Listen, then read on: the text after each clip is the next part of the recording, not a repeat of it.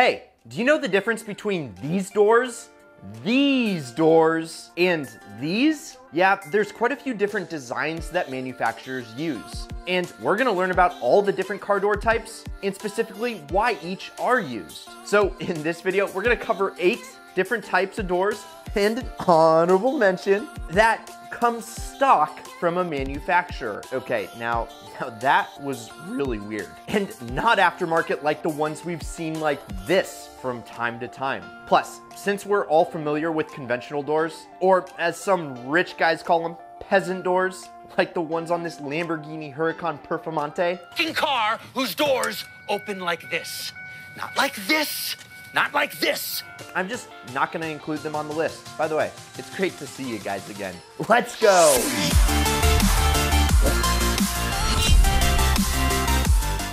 Now, first up on this list, I'm gonna include 2 types of doors that are eerily similar. These here are the gullwing doors, with the doors being hinged to the roof of the vehicle and opening vertically for easy access to the cockpit. And then you also got the falcon doors, which also open upwards, but because of a moving roof panel, it actually doesn't need as much space as the gullwing doors. Now, the legendary auto manufacturer Mercedes-Benz made these gullwing doors absolutely timeless with this car, the W198 300 SL, which at the time was not designed for aesthetic beauty, but rather out of necessity. But when that car was launched in the 50s and people like you and me, well, we weren't around yet, but when people saw this car in the flesh, yeah, that was probably the most beautiful and unique door design of the time. In fact, the design has actually stuck around, with the SLS AMG holding true to its heritage, and this time around, it's a huge fashion statement. So now that you know the slight nuances between Falcon and gullwing doors, which one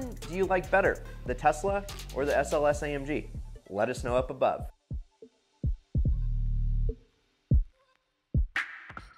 So although this type of door isn't common anymore, it used to be. And I think a lot of us got a taste of how cool suicide doors were because of this famous Lincoln Continental in Entourage. Nowadays, manufacturers don't like to call them suicide doors. Rather, they like to call them rear hinge doors. And believe it or not, this Mazda RX-8 was the first sports car to ever have this type of door design. And I wish this design would catch on with like the Mustang and the Aston Martin Vantage because it makes access to the rear so much easier. And as for cars that you can currently buy today with rear hinge doors, Rolls-Royce has got you covered. Because models like the Phantom Drop Head Coupe lets you open up your door in this extremely unique and rather rare way. And have you ever wondered why they were called suicide doors? Well, there were 2 reasons. The first is if you were riding in the car and you were to open up the door, it could catch air, which then would increase the likelihood that you may fall out of the car. And the second is if you were getting out of a car that had a rear hinge door and the door was still open and a car were to come by and hit that door, yeah, I'm not gonna paint the picture any more than that. It would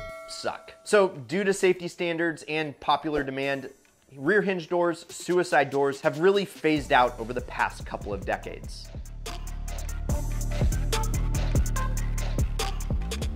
And now it's time for the ideal question of the day. So if you were watching this video and at the end you stepped outside and you found a lottery ticket that won you $100,000 US, what ideal car would you buy and why? Let us know down in the comments.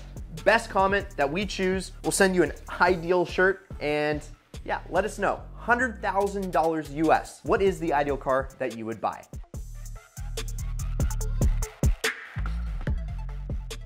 These next set of doors were actually built out of necessity by Lamborghini. See, the Countach had an issue. It had such poor rear visibility that you couldn't see out of the back when driving in reverse. So to fix that, they built a door that opened upwards, so the driver could back up without the fear of hitting anything. And because Lamborghini has kept using them, they've been affectionately known as Lamborghini doors or Lambo doors for years. And current supercars like their Lamborghini Aventador still use this same style of door today. Now, I totally agree with you guys. They look amazing. But they have a big flaw, and that is when you open them, you gotta know what's above you because they open pretty high. And if you're not careful, you could bang them on a ceiling or something else that's above that you just don't even know is there. Now, because these doors have become so popular over the years, aftermarket companies have had a field day with putting them on cars that just don't deserve them. I've seen Corvettes, Mustangs, even Civics have aftermarket scissor doors. I don't know where the taste police is, but they need to get there fast. And the reason that they're so popular as an aftermarket is because it's pretty much a plug and play piece. See, because the regular mounting point for conventional doors is the same as scissor doors. So instead of the door rotating out, it now goes up. And because it's that easy, a lot of people that never should have put them on their car have done it.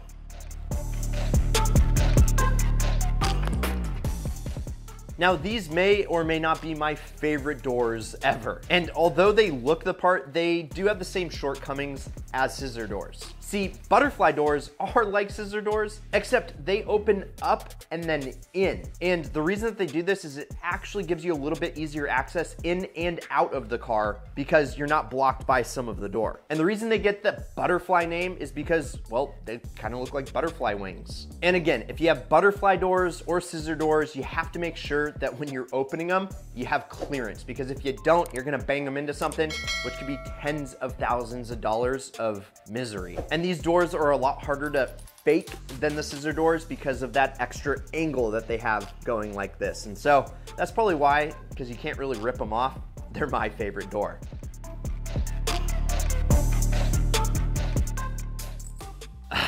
Dihedral doors. Now, they're a lot like nothing else. Yeah, the way these things open, where they kind of open to the side and then rotate upwards at an angle, is really something that we've never seen before, or we'll probably never see again. And this door design took a group of talented engineers years to create. And they were able to make something that no other manufacturer has ever replicated. Because these doors are just as cool as the cars that they come on, like this Koenigsegg Agera R. And if you know one thing about eggs, they're built pretty much fully out of carbon fiber. And so if you park next to a high curb and you open one of these doors, yeah, expect a multi-thousand-dollar bill, because you're gonna damage a door that, well, I don't know if they really even make replacements for. But because this is such an engineering feat, let's watch this door open one more time. Yeah, I could watch that all day long. That is one of the most beautiful automotive works of art that I've ever seen. And personally, I think that the dihedral doors that come on the Egg are about as legendary as the scissor doors that came on the Countach. But that's just one man's opinion,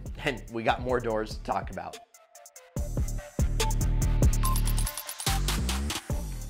Like scissor doors are known as Lambo doors, Swan doors should be known as Aston doors, because this type of door can be found on a plethora of Aston Martins, including this DB9. But they're not the only ones to actually use the Swan door. In fact, the Chevy Corvette uses them, as well as this Pagani Huayra Roadster. And out of all the door designs on this list, I think that the Swan door might be the most practical. See, sports cars are naturally lower than most cars, and so the doors should open up. And by opening up, they miss objects that they'd otherwise connect with if they open parallel to the ground. And when you look at a Swan open its wings, they open up not parallel to the ground as well. So it just kind of makes sense that these doors would be popular on sports cars.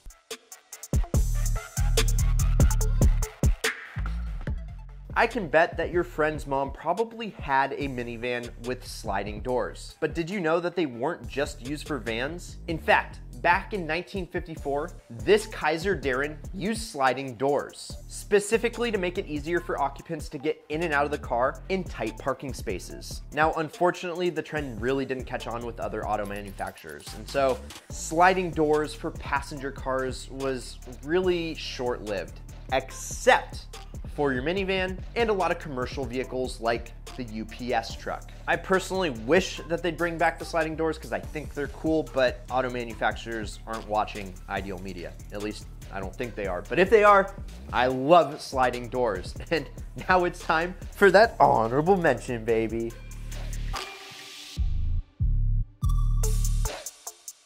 Back in the day, BMW made an extremely weird BMW, and they called it the BMW Isetta, or affectionately known as the bubble car. And although it had 4 seats, it had this really unique front hinged door, which honestly kind of added to the whole clown car look that it already had going for it. Because under the hood, wherever the hood is, there was a 9 horsepower engine.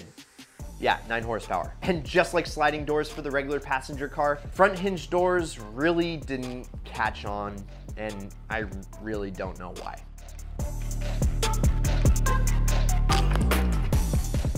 I love it when auto manufacturers take plays out of aviation playbooks. And the canopy door is one of the coolest ones that I've ever seen. Look how cool it is for this canopy operation on this fighter jet. It really is next level technology. And in fact, auto manufacturers have been playing around with the canopy idea for decades, where essentially this canopy opens up and off of the car. Now, unlike every other door on this list, you won't really have any issues with obstructions to your door. But if you got the ideal temperature in the car and you open that canopy, it's gonna let all of that out to the elements. And if that vehicle were to roll over, how do you even open the door? I don't think they really thought this through, nor do I think that it was something that was actually gonna catch on, and kind of a far-fetched idea, but it was extremely cool nonetheless. And just to think that this could have been the future is a pretty big idea. And if you're ready to switch gears and not talk about doors anymore, but rather cars that will eat supercars for lunch, check out these 6 Japanese tuner cars that will eat supercars for lunch. Or check out what YouTube recommends you watch next. Oh, and if you haven't yet, please subscribe. But either way, you can't lose. And as always, keep living that ideal lifestyle.